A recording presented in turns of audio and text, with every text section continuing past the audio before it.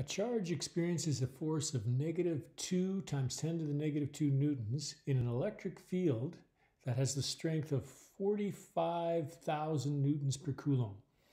And the electric field strength they're denoting is positive.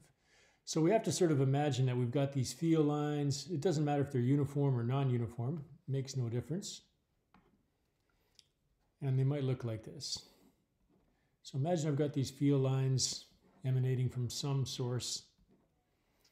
And at some location, imagine it's right here, the strength of the electric field is 45,000 newtons per coulomb. And remember, electric field also has a direction. So we're saying with these pink lines, it's also to the right, hence why we're saying it's positive. Now the force is negative. So the force that acts on this point is in the direction to the left. Now we know the equation that relates electric field and force. It's fairly simple. Electric field is force per unit charge. So if we want to calculate the amount of charge, multiply both sides by Q and divide by E, and I get Q is force over E.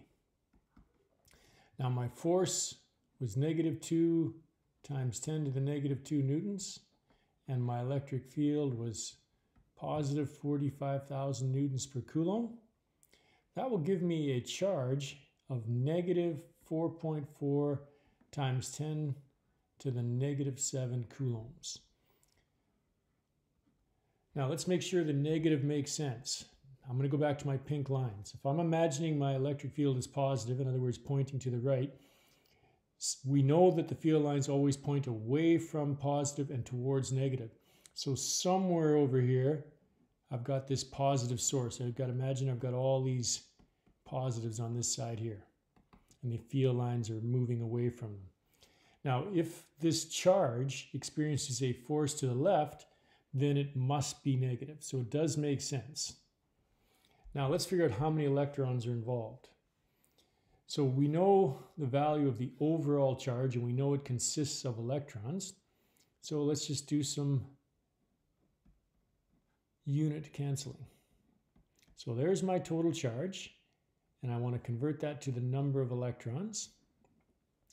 Coulombs is on top, so I want to make sure it's on the bottom. For every electron, one electron has a charge of 1.6 times 10 to the -19 coulombs. And when I do that division, I end up getting the number of electrons, since my coulombs will be canceled off, of 2.8 times 10 to the 12 electrons.